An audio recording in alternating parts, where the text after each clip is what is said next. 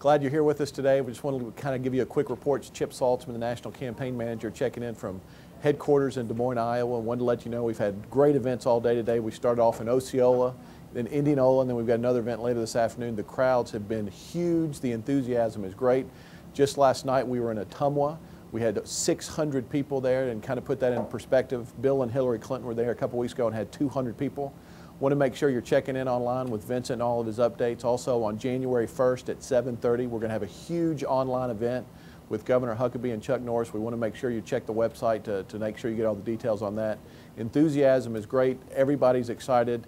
We're just a few short days away from making history here in Iowa, and we wanted to again say thanks for all you're doing.